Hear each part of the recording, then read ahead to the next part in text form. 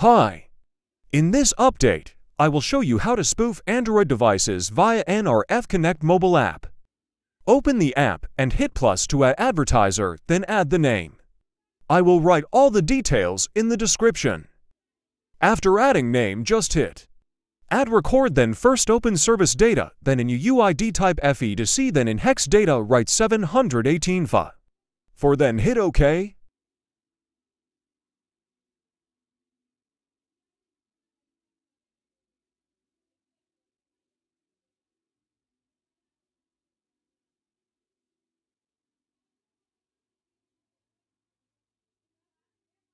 Second, open service UUID and type FE to C and hit OK.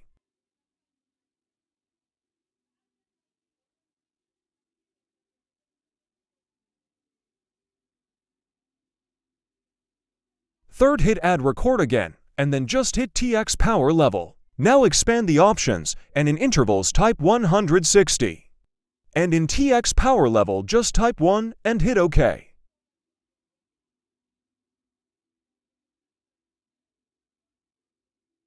Now let's see if it's going to send notifications to Android or not.